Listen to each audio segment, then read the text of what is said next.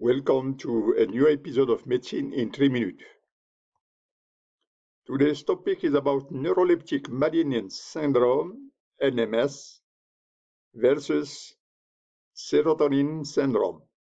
What is Neuroleptic Malignant syndrome? NMS is a life-threatening in response to typical antipsychotics more than atypical antipsychotics. Three main symptoms manifest in MNS. The first one is altered mental status. The second one is muscle rigidity. And the third one is fever over 40 degrees Celsius. Other manifestations can autonomic hyperactivity like tachycardia and tachypnea, and of course rhabdomyolysis and muscle breakdown giving creatine kinase increase. Altered mental status. Two main causes for MNS. The side effect of antipsychotic and side effect of antiemetics. Antipsychotic like typical or atypical. If typical, it's about haloperidol, chlorpromazine, thioridazine. If it's about atypical antipsychotic, think about clozapine and risperidone. Remember, antipsychotic is for acute agitation. The second category that side effect of MNS are antiemetics. Among them, metoclopramide and promethazine. How to manage that? For muscle rigidity, we treat with benzodiazepine. High fever, we treat with dantrolene. And because trouble is about dopamine, we give dopamine agonist, which is bromocriptine. Acute agitation, we give haloperidol, antipsychotic. If NMS, we give agonist dopamine, which is bromocriptine. Let's move on to serotonin syndrome. Serotonin syndrome occurs with serotonergic drugs.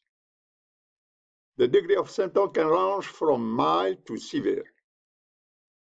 In mild, there is hypertension, fast heart rate, fever over 40 degrees, sometimes it reaches 41 degrees Celsius, agitation, increased reflex, which is a clonus or myoclonus, tremor, sweating, pupil dilatation, diarrhea. It can have as a seizure as complication. Serotonin syndrome, think of dilatation, pupil, diarrhea, tachycardia, agitation, myoclonus, hyperreflexia. Don't forget sweat and bruxism. What is bruxism? It's a grandith teeth. There is also a cogwheel rigidity like in Parkinson's disease. Antidepressant cause serotonin syndrome, which are SSRI like fluoxetine, sertraline, or SNRI like venlafaxine and duloxetine, and tricyclic like tofranil or anafranil. How to remember that? Serotonin syndrome, think of made as heather, blind as a blood, red as a beet, hot as a hair, and dry as a bone. I repeat, made as heather, blind as blood, red as beet, hot as hair, and dry as a bone. What is the management of serotonin syndrome? First of all, stop the usage of precipitating drugs. Give serotonin agonists like Cyproheptadine, control myoclonus by benzodiazepine, control autonomic instability like tachycardia and hyperthermia, give activate charcoal within hour, give serotonin agonists like cyproheptadine, but don't associate with activate charcoal. How to make the differential between malignant hyperthermia, serotonin syndrome, and neuroleptic malignant syndrome. Symptoms for three entities are the same: agitation, hyperthermia, and altered mental state. To differentiate between them, malignant hyperthermia occurs in minutes, serotonin syndrome occurs in hours, and neuroleptic malignant syndrome occurs in days.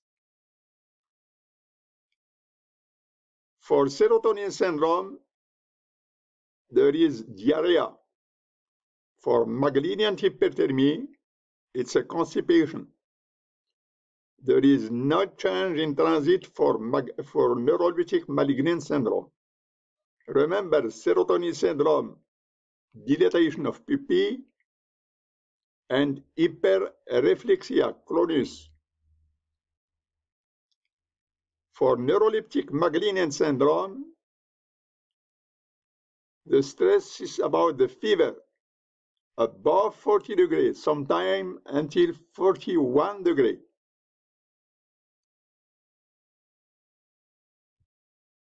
Prognostic vital for this patient depend on hyperthermia and the fever. Thank you for watching this episode of Medicine in 3 minutes. Would you like to click the like button and to subscribe? Your comments are very welcome. Thank you.